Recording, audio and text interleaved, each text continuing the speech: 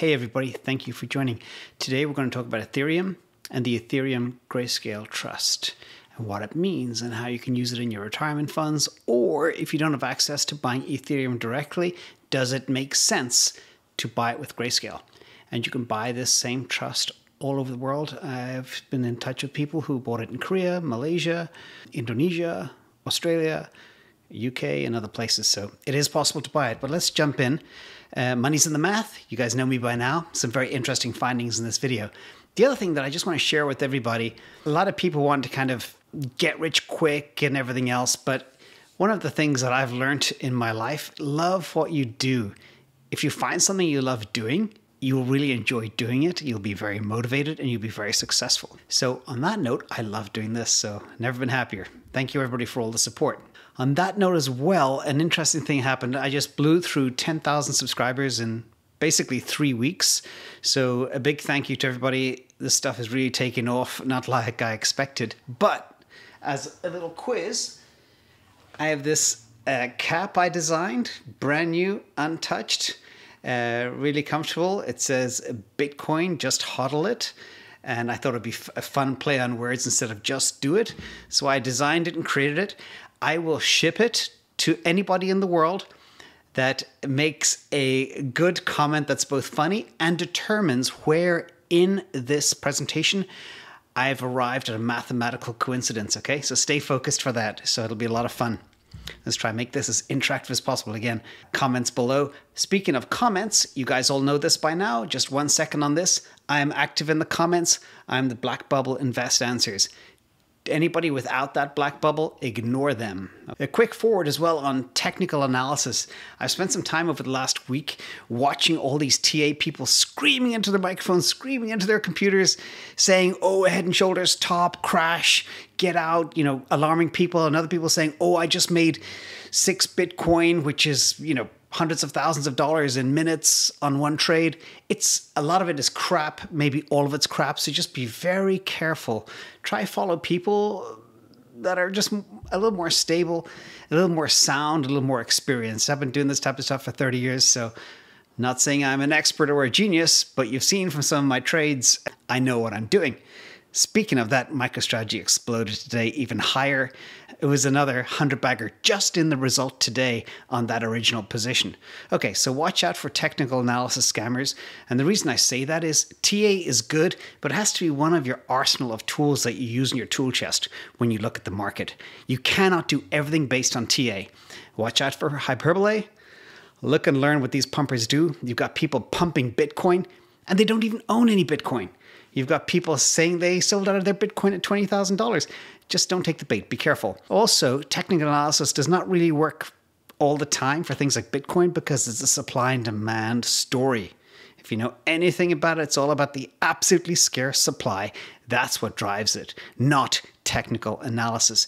You look at money flows, you look at chain analysis, that's what's critical.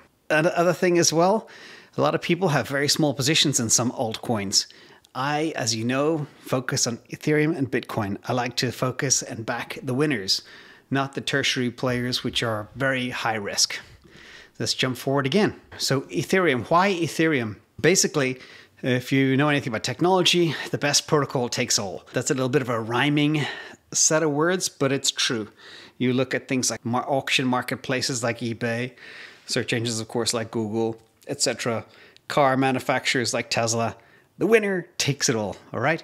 I believe Ethereum and their smart contract capability will disrupt many industries. Speaking of many industries, I'm going to do a separate session on the banking industry because I know a lot of you want to know both my background and, second of all, what I think about the banking industry that's actually happening right now. So I will do separate videos on that very soon. But really, Ethereum has the wherewithal to disrupt many industries. Jump into the Grayscale Ethereum Trust right now. It is not a stock. It's a grantor trust. It is regulated. So enough on that. You saw my last video.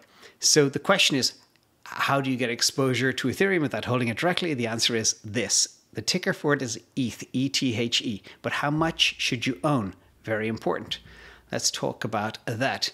It does have a tax advantage. You can buy it in retirement accounts to defer taxes. I don't necessarily support things like trading.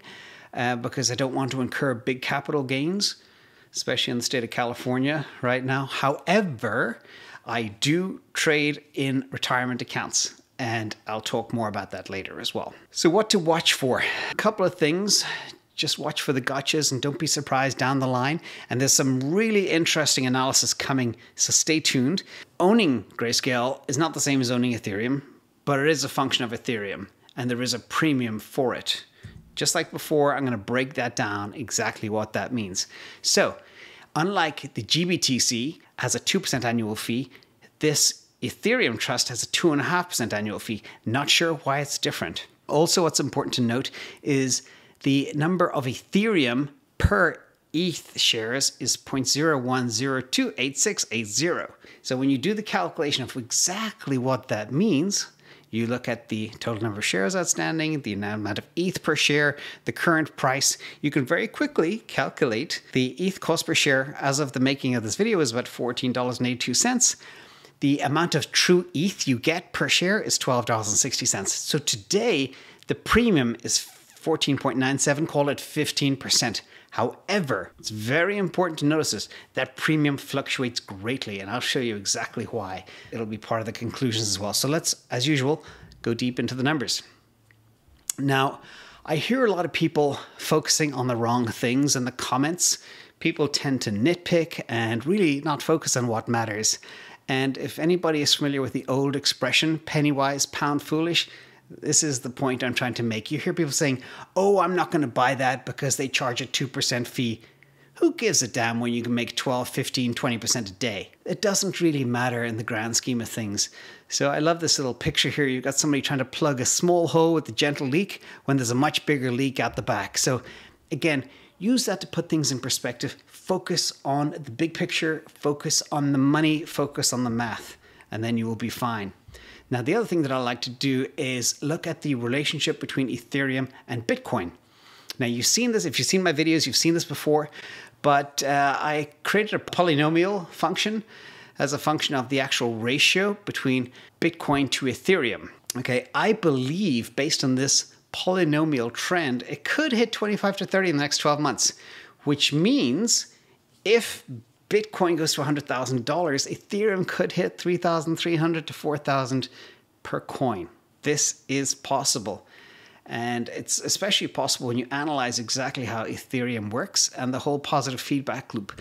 The more people building on Ethereum, the more DeFi running on Ethereum, more valuable the Ethereum is. As I always say, Ethereum is the oil, Bitcoin is the gold.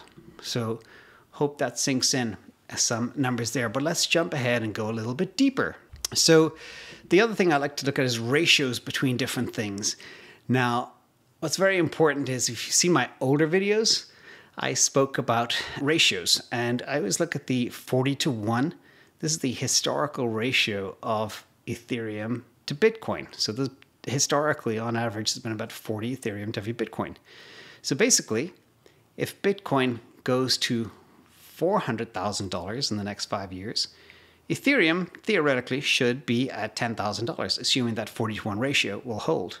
So that is coincidence number one, in my opinion. So if you want to see my price prediction videos, please check them out. I've got 3 of them up, 1 on Ethereum and 2 on Bitcoin. But let's look at Ethereum returns. Ethereum began in August 2015, and you can see during its very short life, it's been very, very volatile. You think Bitcoin's volatile? Well, this is next level. So if you look at that spike, it actually hit nearly $1,400 intraday back in 2017, and it has not reached its all-time high yet of $1,400. However, many expected to do that real soon. In fact, there was some people with YouTube videos today saying that their technical analysis said it was going to reach $1,400 today. So it's an example of watch what you listen to and who you listen to, and do not necessarily take their information as gospel. Now, another thing, the returns sheet, analyzing the same thing as I did before with Bitcoin, I looked at all of the average price per year, every single day of transactions, and calculated the average gain based on the average price per year, which means in 2016, Ethereum went up 937%, 2017, 2000%, 2018, 115%. 2019, you can see it took a big hit because it went so high in 2018.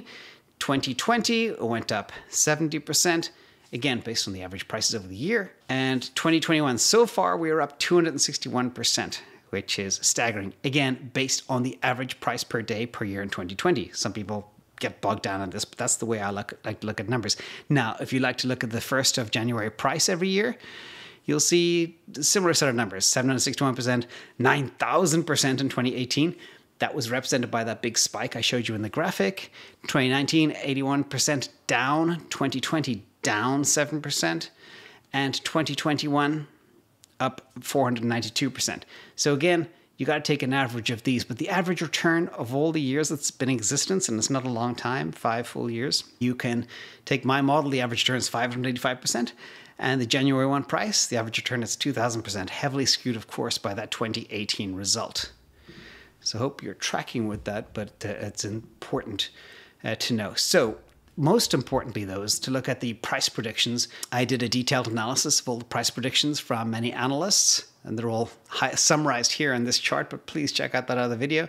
The future is bright if the price predictions are right. Oh my God, I'm really rhyming today. It's crazy.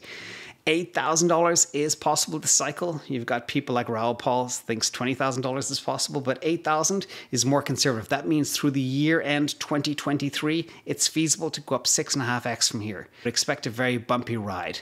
And also, I believe there's a lot more risk with Ethereum than Bitcoin, but if they do pull off that whole DeFi story, there's also a lot more upside. Remember, the best protocol wins, and that will change the game.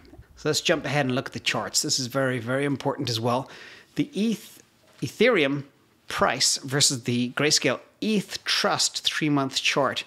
Some very interesting things here. First of all, it tracks horribly. Ethereum is up 223% over the 3-month period, whereas ETH is up only 130%. So timing is everything. I'm going to hammer that home to you all today. Timing is everything in life, and especially in investing. Let's look at the 1-month chart. It doesn't track at all. It is catastrophic. It's almost criminal what's going on here. Ethereum is up 108%, but ETH only went up 4%. It's totally lagging. So what does this tell you? Does this tell you I wouldn't touch this with a 40-foot pole, or does it tell you there's opportunity? Let's dig a little bit deeper and jump into the conclusions. So conclusion number 1, the question I get a lot is, ETH and ETH, how many do you need to have $1 million by 2025? So these are the questions I always ask myself. If we assume conservatively the 2025 price is $8,500, i.e. they become the protocol of choice and they disrupt the financial services industry, I reckon today you need 118 ETH. Now, what does that translate to the Ethereum Trust? That means you need 11,400 shares, which would cost 169,000. Okay, hope everybody grasps that. So you need to have $1 million by 2025. You need 118 ETH, the coins, or 11,400 Ethereum Grayscale Trust shares. Conclusion number 2, ETH does not track well. Always check your timing. And I put together a video. A lot of my videos are arbitrage related, like all my MicroStrategy stuff was.